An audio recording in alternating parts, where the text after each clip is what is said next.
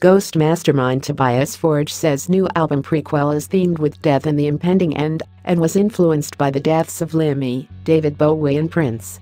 He says, "There were a few things that I wanted to get in Prequelle that I don't think had been fleshed out yet and had very little to do with what came before.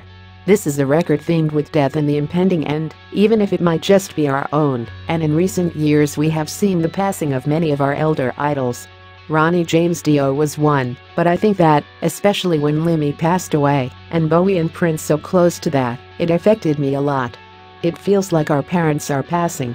I think we took people like Lemmy for granted. He was going to sit at our table forever, but now, there is a chair that is loudly empty. It's definitely affected me way more than I thought it would. It's made me want to be a little bit more attentive when it comes to trying to make sure that you're making the best of the opportunities that you have with your seniors. That is something that has affected me and this record a lot."